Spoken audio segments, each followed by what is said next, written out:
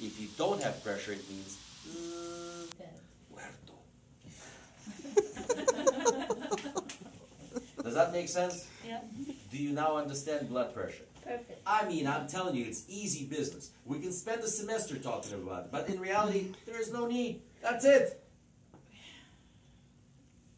Now, one other thing that we should know as medical assistants, there should be a healthy difference between the two numbers, between the top number and the bottom number.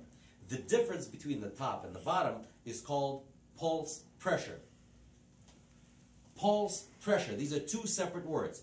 Pressure, when the heart squeezes and generates a pulse, that's that extra oomph.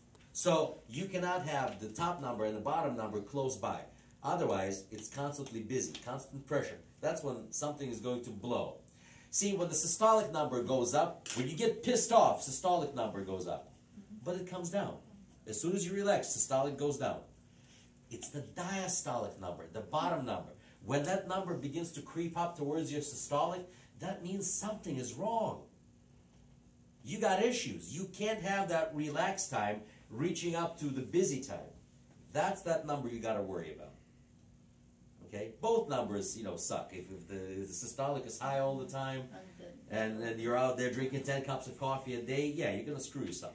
But it's that bottom number that blood vessels need to relax. When they, in the time when it's not busy in Dunkin' Donuts, you wash the counters, you move slowly, you have your own bagel, you have steam yourself a nice cup of milk because you don't want to drink coffee anymore.